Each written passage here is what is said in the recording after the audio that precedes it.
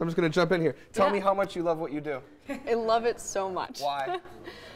What's really great about it is that I feel like I'm helping people, and that's something that I really wanted for my job. Can you give me a very kind of top-line explanation of what actually is Google Analytics? When you own a website, sometimes you want to understand how people are using it better. Could be that you just want to understand how many people have come to it, where they've come from, or what they're doing on your site. When you want to analyze how people are using your site, you can visualize information in a way that makes it so it's actionable. Talking specifically to a small business, how is what you do on a day-to-day basis really affecting somebody who's not thinking internationally, not thinking globally, right. just getting started? Google Analytics is free and open to everyone, and so that's one of the really cool things where we can bring a lot of really powerful tools to a bunch of small business owners, small website owners. Before you even start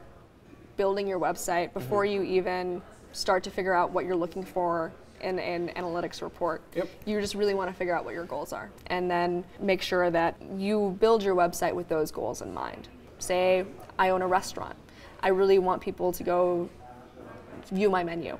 Are people getting to my menu page? You know, if it turns out that 99% of people just stay on the home page and they never see your menu, well, maybe there's something wrong there with how they can get to your menu. So that's the approach that you can start to take when trying to figure out how you should use this information. So what kind of information are we talking about here? Analytics sounds like something that I might be interested in, but what is it actually going to give me? It can give you a ton of different information. It can give you information about how many people have come to your site, how much time they've spent on your site, which pages they've gone to. Also things like where those people are coming from. I've decided I want to use analytics. What are the actual steps that I take to use it if I have never seen it before? Yeah, if you want to get started with Google Analytics, the first thing you need to do is sign up. And that's all free? It's all free. Okay. And you basically go to google.com/analytics and you click on a button that says access or sign up. At that point, it'll put you into a flow that says what kind of website are you.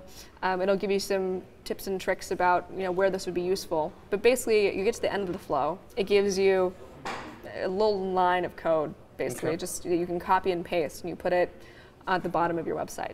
I think that what we really want to make sure is that people aren't daunted by this whole idea of analyzing, there's all these numbers, what do I do with all these numbers? We're constantly trying to make the numbers seem less daunting, and so that people can really get value out of it. It was an absolute pleasure chatting with you. This was super fun. I really enjoyed it.